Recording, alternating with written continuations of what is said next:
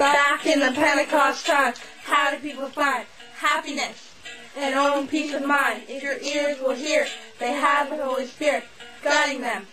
When there were hard times, in the book of Acts, you'll find the facts, unless your eyes are blind. It was the Holy Ghost giving them the most, talking blessings, right and left. They heard a mighty rushing sound. It was the Holy Spirit coming down.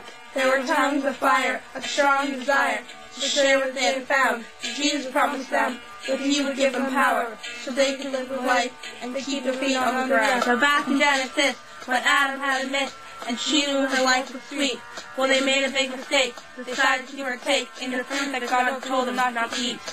So now we live in sin, which makes them want to win the favor from a God of righteousness. They heard a mighty rushing sound. It was the Holy Spirit coming down. There were tongues of fire, a strong desire to share what they had found. Jesus promised them that He would give them power so they could live a life and keep their feet on the ground.